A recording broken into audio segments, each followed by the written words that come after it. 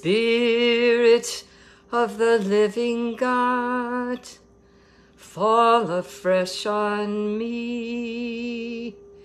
Spirit of the living God, fall afresh on me. Melt me, mold me, fill me, use me.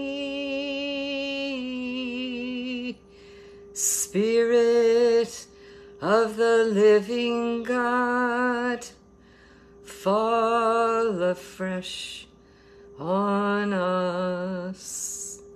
Fall afresh on us. Yes, fall afresh. A fresh infilling, a fresh touch from you. That's what we would like today on this beautiful July 5th, one day after we have nationally celebrated greatly our wonderful country and the God who is the Lord over this country. And so I welcome you today on July 5th to the reading of the Word of God. And today we begin a new book in the Old Testament. We would say 1 Chronicles chapter 1, verse 1. If you would like to, please turn there, and even if you have to go to your index, go there, take the time and follow along with us. And I am reading from the New King James, okay, to make it simple for those people who are not maybe that familiar with the Word of God. It's more to our everyday language. So you might want to get that one if you don't have it, because it's hard to follow in another version. I understand that. Scott has taught us that 1 Chronicles 1, if you're going to go for the Hebrew, it is Aleph Divrei Hayamin. Aleph Divrei Hayamin. And it means words of the days. 1 Chronicles, words of the days. And Jane is going to have herself an incredible time here pronouncing names. So please forgive me for every single one that's wrong. But we need to read the lineage. It's important. It's important to know your own lineage. It brings such light to your life and your manners and your ways and the customs. It's fun to know the customs of your ancestors. So let's read on here. And if you would look up these names, they all have a meaning. And many times a list of names, it just reads like a whole sentence. Please do that. Just Google it. Go there and say, what's the meaning of the name Adam? What's the meaning of the name Seth? And write it down, put it all together. It is fascinating. All right. So, Aleph Divrei Hayamin, 1 Chronicles 1, Adam, Seth, Enosh, Canaan, Mahalalel, Yared, Enoch, Methuselah, Lamech, Noah, Shem, Ham, and Japheth. The sons of Japheth were Gomer, Magog, Madai, Yavan, Tubal, Meshach, and Tiras. The sons of Gomer were Ashkenaz, Depath, Togarmah. And I think I've told you before, my first guide on my first trip to Israel, Yosi Ashkenazi was his name. And he said, and I can find my lineage clear back to the beginning. And if you look, it is Ashkenaz, Depath, and Togarmah. The sons of Yavan were Elisha, Tarshish, Kittim, and Rodamin, Neem. The sons of Ham were Cush, Mizraim, Put, and Canaan. The sons of Cush were Seba, Havilah, Sabta, Ramah, and Sabtekach. The sons of Ramah were Sheba and Dedan. Cush begot Nimrod. Remember him? He began to be a mighty one on the earth. He was a warrior.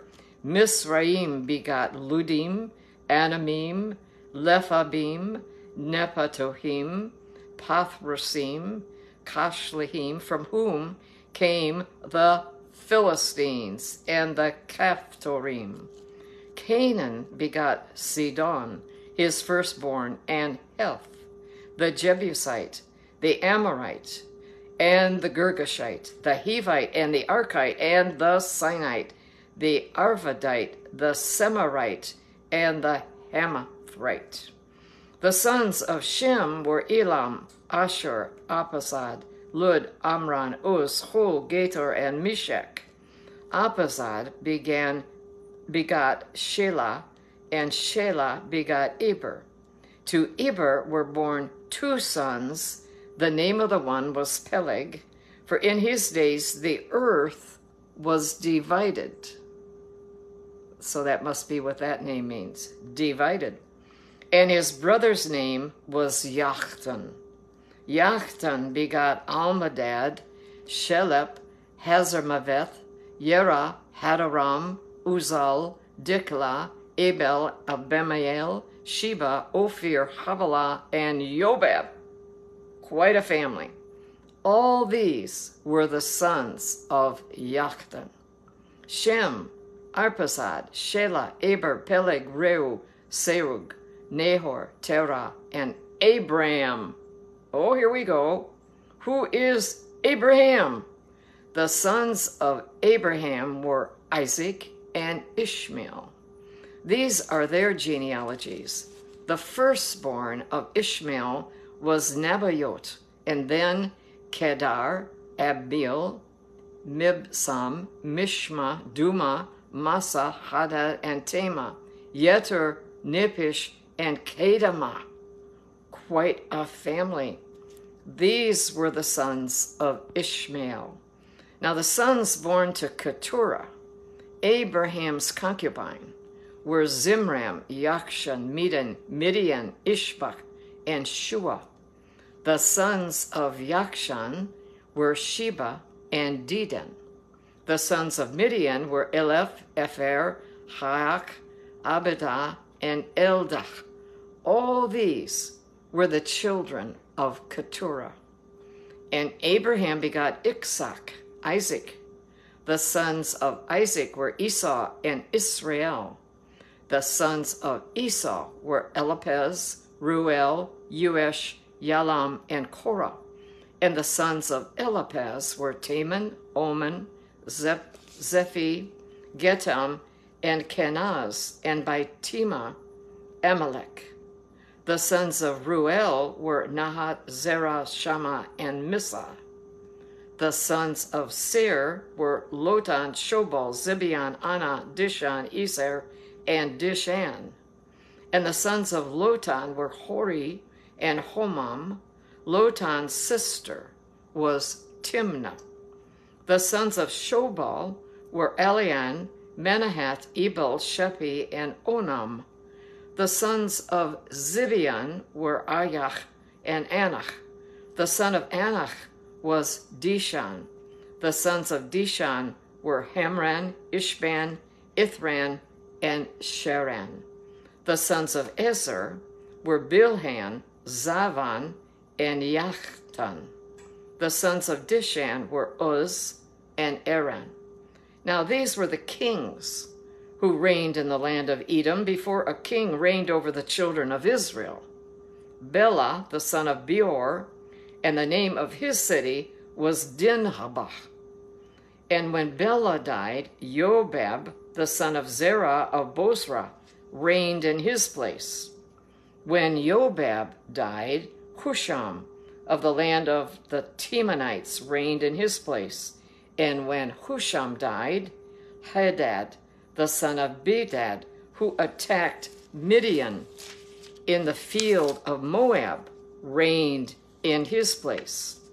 The name of his city was Avith. And when Hobad died, Shamla of Masrekah reigned in his place. And when Shamla died, Shaul, or we would say Saul, Shaul of Rehoboth by the river reigned in his place.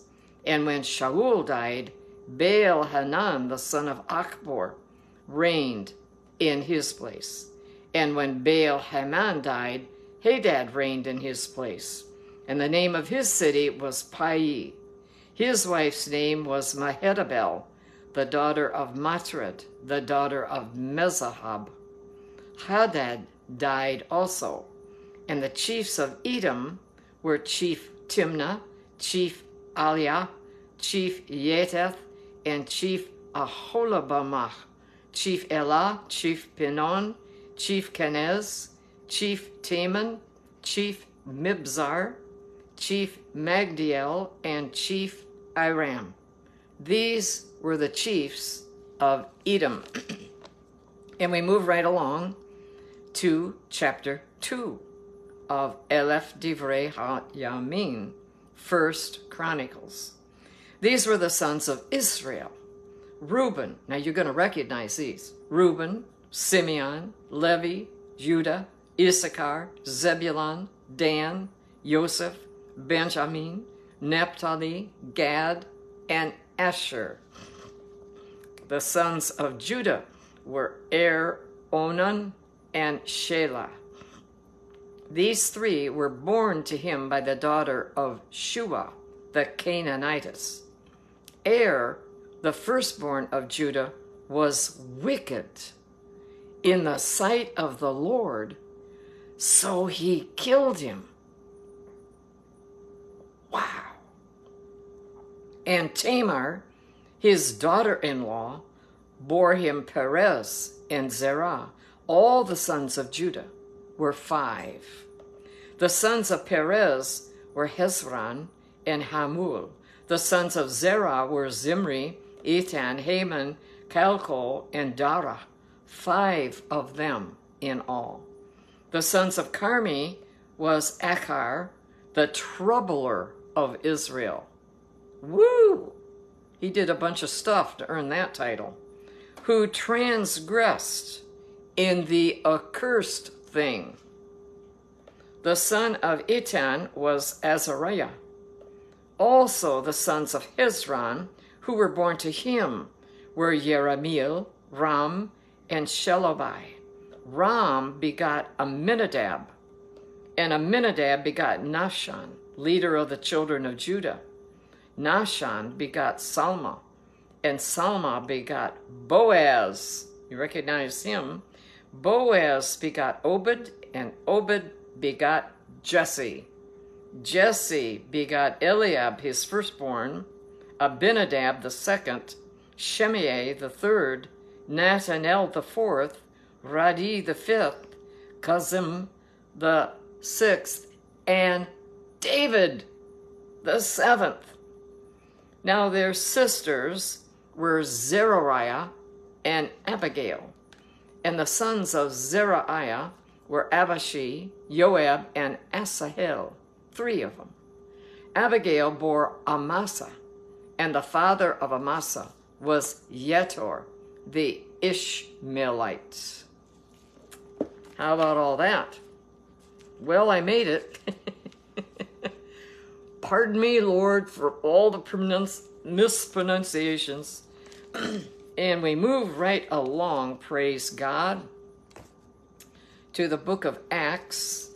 We have been enjoying it for many days now, and we are up to chapter 23. Acts 23. But the following night, the Lord stood by him. And if you don't understand what all he went through before that happened, I suggest you reread. It's only 23 chapters. Read and find out what all happened. The Lord stood by him and said, "Be of good cheer, Shaul, Paul, for as you have testified for me in Jerusalem, so you must also bear witness at Rome." And when it was day, some of the Jews banded together and bound themselves under an oath, saying that they would neither eat nor drink till they had killed Paul. Huh. Well, it ended up they couldn't keep that up, could they? So that was all a big bunch of nonsense. Now there were more than 40 who had formed this conspiracy. They came to the chief priests and elders, and they said, "We have bound ourselves under a great oath that we will eat nothing until we have killed Paul. Now you, therefore, together with the council, suggest to the commander that he be brought down to you tomorrow, as though you were going to make further inquiries concerning him. But we are ready to kill him before he comes near." So when Paul's sister's son heard of their ambush, he went and entered the barracks and told Paul. And then Paul called one of the centurions to him and said, "Take this young man to the commander, for he has something to tell him." So he took him and he brought him to the commander and said, "Paul, the prisoner, called me to him and asked me to bring this young man to you. He has something to say to you." And then the commander took him by the hand, went aside, and asked privately, "What is it that you have to tell me?" And he said, "The Jews have agreed to ask that you bring Paul down to the council tomorrow, as though they were going to inquire more fully about him. But do not yield to them, for more than 40 of them lie in wait for him, men who have bound themselves by an oath that they will neither eat nor drink till they have killed him. And now they are ready, waiting for the promise from you." So the commander let the young man depart and commanded him, "Tell no one that you have revealed these things to me." And he called for 2 centurions, saying, "Prepare 200 soldiers, 70 horsemen, and 200 spearmen to go to Caesarea at the 3rd hour of the night, and provide mounts to set Paul on, and bring him safely to Felix the governor." He wrote a letter in the following manner: "Claudius Lysias, to the most excellent governor Felix, greetings. This man was seized by the Jews and was about to be killed by them. Coming with the troops, I rescued him, having learned that he was a Roman. And when I wanted to know the reason they accused him, I brought him before their council. I found out that he was accused concerning questions of their law, but had nothing charged against him deserving of death or chains. And when it was told me that the Jews lay in wait for the man, I sent him immediately to you, and also commanded his accusers to state before you the charges against him. Farewell." And then the soldiers, as they were commanded, took Paul and brought him by night to Antipatris. The next day they left the horsemen to go on with him, and returned to the barracks. When they came to Caesarea and had delivered the letter to the governor, they also presented Paul to him. And when the governor had read it, he asked what province he was from.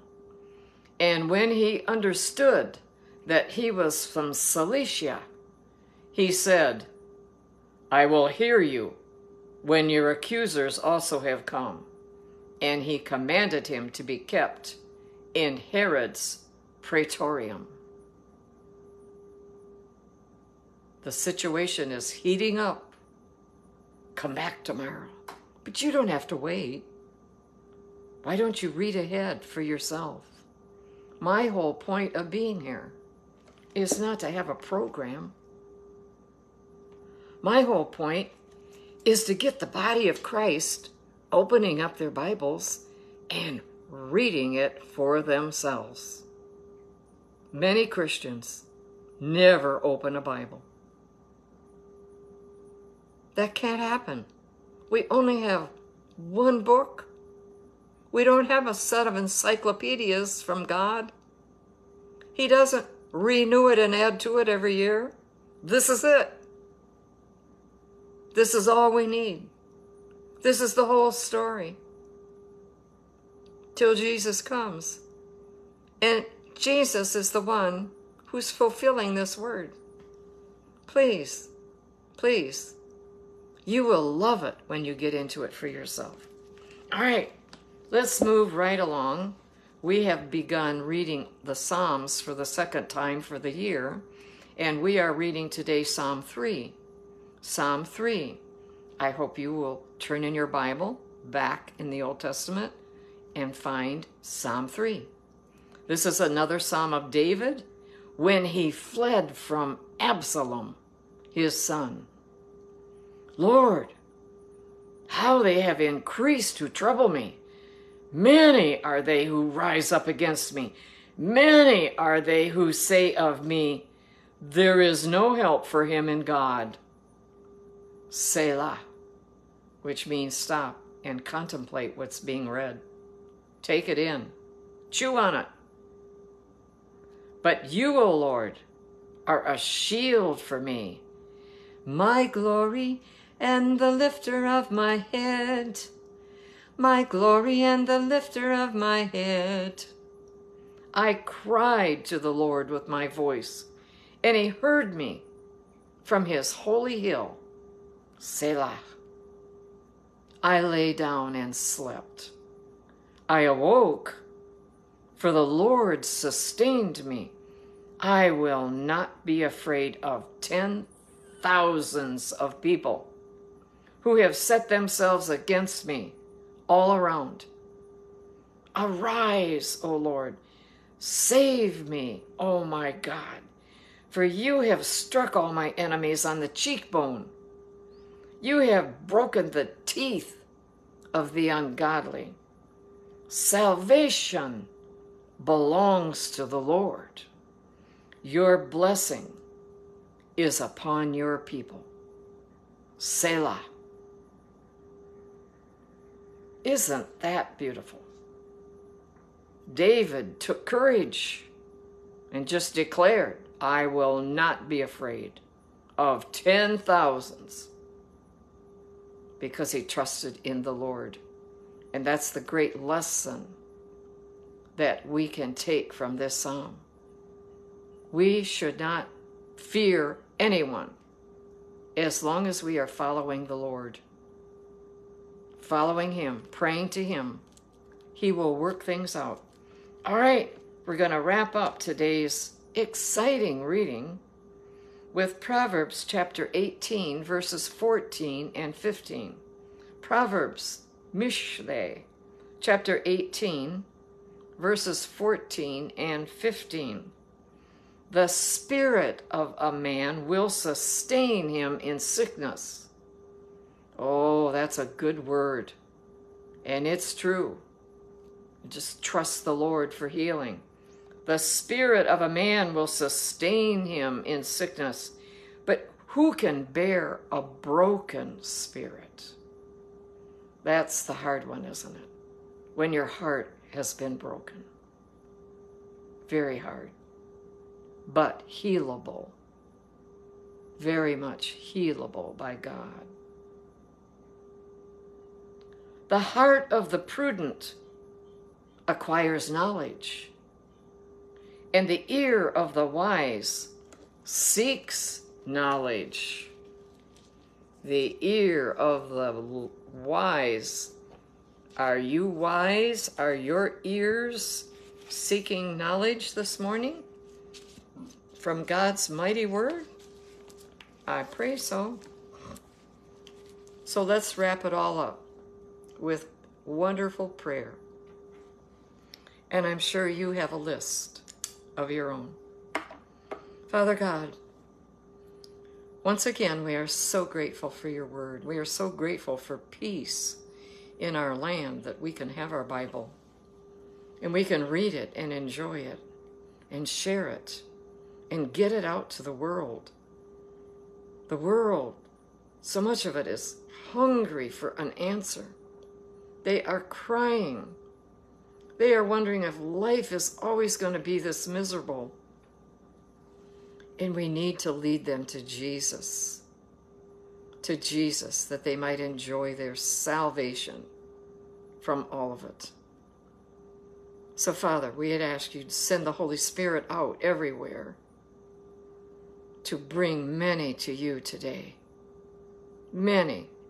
Bring the one that's farthest from you with a miserable life. Bring that person to you today to enjoy salvation. We thank you, Lord, for your word. We thank you for this wonderful group of brothers and sisters. We can all get together and start our day in such a wonderful way. Lord, we hold up Jerusalem to you, and we pray for her peace. Please, Lord, let peace rule and reign in Jerusalem. There are many trying to stir up trouble. There are many who want to destroy and kick the Jews out of the land. But you have brought them back, and you are watching over your people. And they're not going to be kicked out this time. They're there to stay now. It's their inheritance. And you are working to bring your people home. How wonderful to see. Hallelujah to the Lamb. Lord, we pray for Bibi Netanyahu, the Prime Minister, and the Knesset, the ruling body. And we'd ask, Lord, that they would be guided by Holy Ghost, by Ruach HaKodesh, the Holy Spirit, in everything they do and say today. Please, Lord, guide them to do and make decisions that are wise for the people of the land. Father God, I switch my heart and my prayer to America. And Lord, I hold America up to you. And we celebrated and we sang godly songs and we prayed and we had great dinners and lunches and fellowship times together. And Lord, all of that holds a nation together in love. And we thank you, Lord, for your love, for all the love comes from you. So we thank you for that. Lord, let it not be just a weekend celebration, but let that love continue every day. Let it grow. Let people flock to the body of Christ, to build the body of Christ up, that we might be ready when you break through the skies and the clouds and come the second time. So Lord, we hold up many relatives, many friends that we know do not know you, many who just swear your name, many who just think it's a joke. They think it's a bunch of sissies, and they do not realize that their eternal life depends on accepting Jesus Christ as their Lord and their Savior. Savior from what? Savior from the fires of hell. It's really there. It's really going to be a decision come Judgment Day for every individual. You either go to heaven or you go to hell. Which do you want? And if you joke and say, oh, I'm just going to go to hell, well, why don't you prove it for yourself just a little bit? Get yourself a book of matches and strike one and hold your hand over that match and see how you like it. And you think that's foolish? Yes, I think it's foolish that you joke about hell,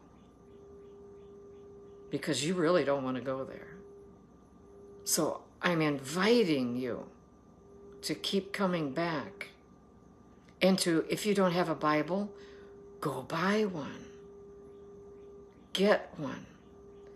And it's nice to have one to start off with that follows our calendar, so that it's a daily thing.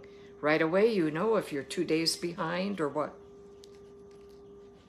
And it gives you a portion of the Old Testament, the New Testament, a psalm, and a proverb every day. A well-balanced meal of scriptures.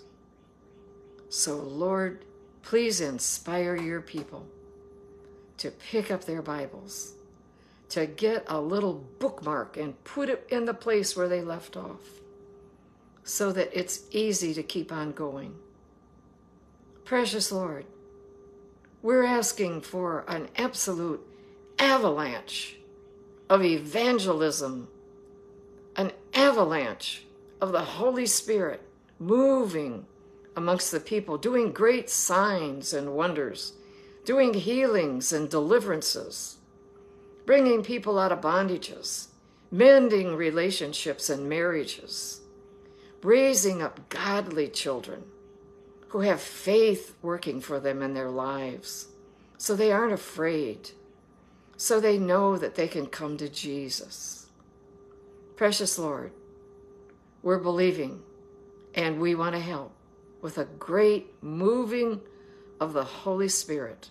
Hallelujah to the Lamb who was slain before the foundation of the world. You are working your plan out of salvation. And Lord, we don't want to see anybody lost and miss it when you come. For we are looking for you to come in the clouds the second time like you said you would. And so, Lord, we thank you. We thank you for your Holy Ghost. We thank you for the baptism of the Holy Spirit, that we can pray in tongues, a language you will give us, and we will pray things that you want. And you can pray in tongues, and you can go right back to your native tongue. There's no bondage. It's a freedom of prayer.